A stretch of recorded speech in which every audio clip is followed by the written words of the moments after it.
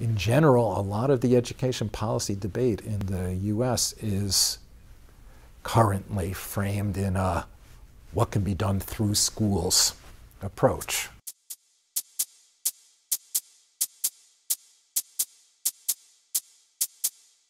If you start talking about these other things like poverty or public health differences or inequality or social services, some reformers see that as a distraction or as an excuse for schools.